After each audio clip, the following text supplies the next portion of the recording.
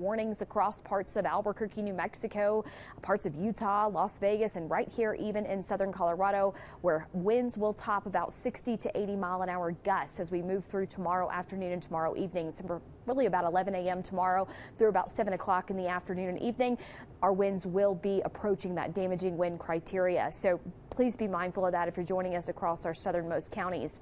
Alongside with that, heavy snow develops tonight across parts of Pagosa Springs, closer to Creed, South Fork. Blizzard conditions with those winds topping 60 to 70 mile an hour gusts alongside with heavy snow. It's going to create those whiteout conditions. High country travel should be absolutely avoided, at least through about Thursday night or Friday morning. We are expecting snow here across the Pikes Peak region. A general 2 to 5 inches around El Paso County with zones closer to 3 to 6. We were calling for this yesterday because we started to see on the models that we were going to have a lot of energy pivoting across the state into the afternoon that could enhance those snowfall estimates.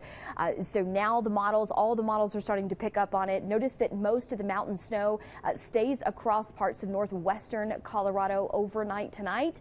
We do start to get snow showers arriving as early as about 6-7 o'clock tomorrow morning across parts of the Denver area. Do think the model's kind of struggling to pick up on that cold front coming in and some of those snow showers starting up. But we do know there's going to be a rather intense burst of snow between about noon and 5 p.m. tomorrow across parts of El Paso County and areas a little bit closer to the Palmer Divide and Teller County.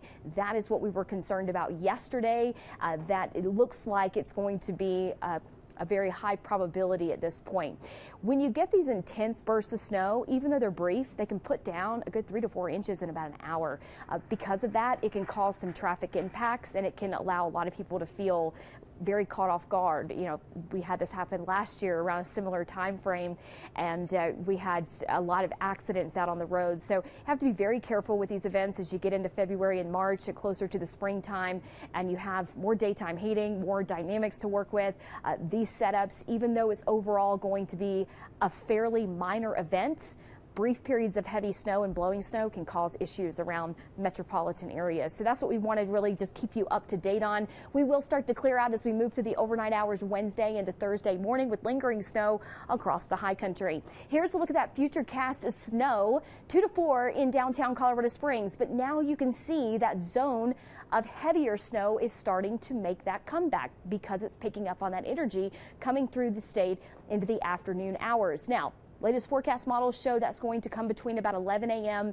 and about 4 to 5 p.m. tomorrow afternoon. I do think some of this could hold off into the afternoon hours, but we get this zone of 3 to 6 pretty quickly. It's going to be intense, but it won't hang around very long. So if you can kind of avoid travel right here through I-25 into the early afternoon time frame, I certainly think it's best to do so, especially if you feel a little uncomfortable driving in the snow. Temperatures will start to recover back into the 40s to near 50 degrees by the weekend for Monuments, but it is going to be blustery. It's going to be cold. We're going to have wind chill readings in the teens tomorrow. Wish I could have shown you more on that, but we're so pressed for time. We've got to get in the most important components of the storm, but it is going to be a very cold and blustery day with gusts close to about 30 miles per hour, certainly making it feel a lot colder out there than 38 degrees for Colorado Springs. But we do make a full comeback with temperatures rebounding back into the 50s by the weekends. We are looking at cold conditions in Pueblo with a light round of snow, general 1 to 3 there for Pueblo County, and then we're back up into the 40s and closer to those seasonal averages by the end of the work week and into the upcoming weekend. Canyon City trace close to about 2 inches there in Fremont County. Not a lot of snow for the Canyon City area, but we do make a nice recovery with temperatures back in the 50s by Saturday. Back to you. Those 50s will feel great. Yeah. Mary, thanks. Time